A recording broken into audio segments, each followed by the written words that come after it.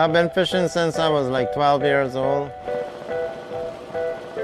I go fishing 6 days a week. I usually catch between 100 and 180 pounds of jacks and barracuda. I feed the pelicans also. They can recognize my boat a mile away. Small-scale fisheries are incredibly important around the world, yet it's an area that we actually don't know very much about. We don't know how much they're catching. We don't know where their fish is actually ending up. If you're going out every day, one fisher, catching 20 pounds of fish, 50 pounds of fish, that's a small impact. But if you add up all of those fishers going out every day across a coastal community, across scores, hundreds of coastal communities, and then you multiply that around the world, that's actually a huge impact. That's a globally important force extracting marine life, and we're not doing a good enough job at really understanding that. Belize in the 1920s had one of the largest Nassau grouper fishery in the region. I have personally seen that fishery gone to the point where it's not commercially viable in my country. I have seen the need to ensure sustainability.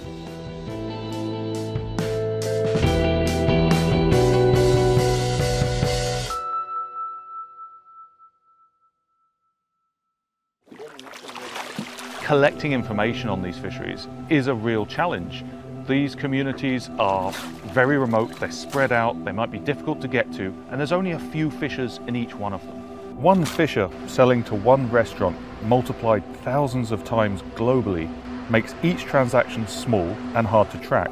But those fishers and their communities rely on income from fishing. Any fisheries management, such as seasonal closures or designated protected areas or limiting gears, will affect their fishing activity and therefore their income. In the short term, things may be harder before production rebounds. So if you want people to adopt these changes, we have to do all we can to make sure they'll provide real benefits back to fishing communities. We can't rely on estimates and guesses when livelihoods are on the line. If you are basing your management interventions on just a piece of the picture, it is not adequate to ensure sustainability at the end of the day.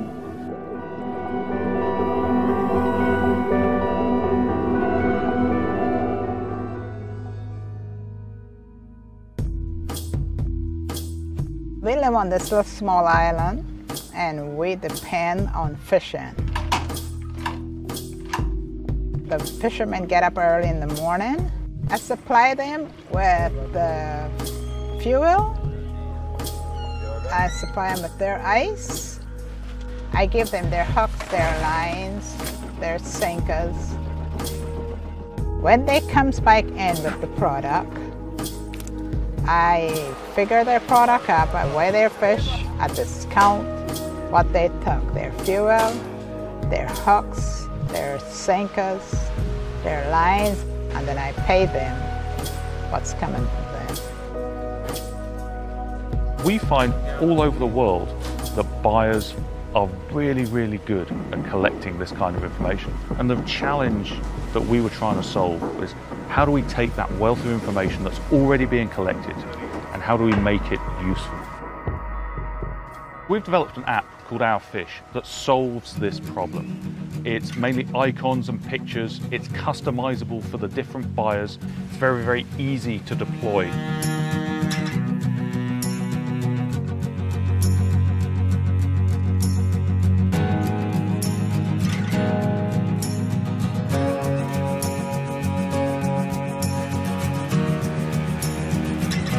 Fishers and fish buyers have supercomputers in their pockets. They all have cell phones. We can leverage access to technology to collect up, analyze, and share this information. We've been testing this system, building it and developing it with fisheries, with fishers, with fish buyers, to ensure that this system doesn't create a burden for buyers by providing an easy-to-use tool for accounting and business analytics.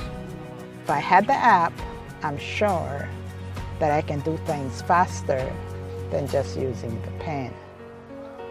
When you have something like this, that's giving you an opportunity to collect the information and to collect it in a fashion that you can manage it within your existing institutions. It's exciting. It's like tailoring something to the needs of small developing country one and to the needs of small scale fisheries.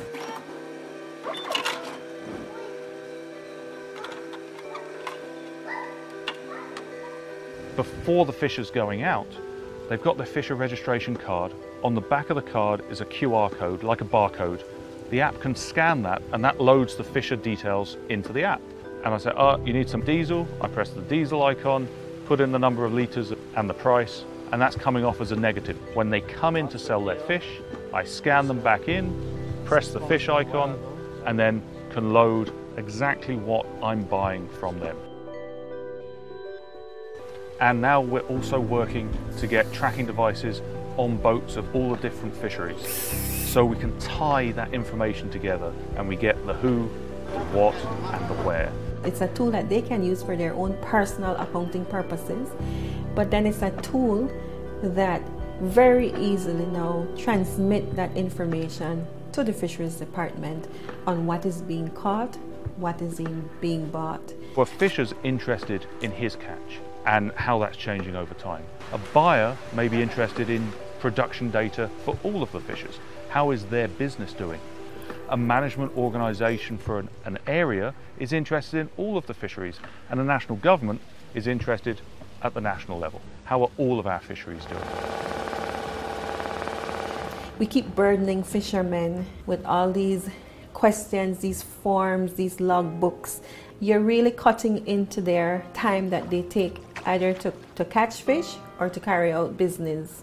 And so it is something that has streamlined all of that and put it in a little app that we could now access and provide the fisheries department with the information it needs and allow the fishers and the vendors to feel that they are now a part of a management regime. Each layer, from fisher all the way up to global management organisations, have the information relevant to them at their scale. The information then becomes really powerful.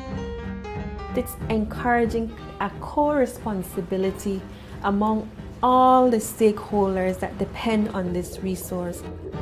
Being able to have this kind of information across countries, across the world, will be able to really drill down into what is our impact on the marine environment. How do we limit that impact, but also sustain the fisheries that are so important to the coastal communities? And this is the first step of being able to solve a global challenge. This solution isn't just appropriate for Honduras or Belize, it's actually appropriate for small-scale fisheries around the world.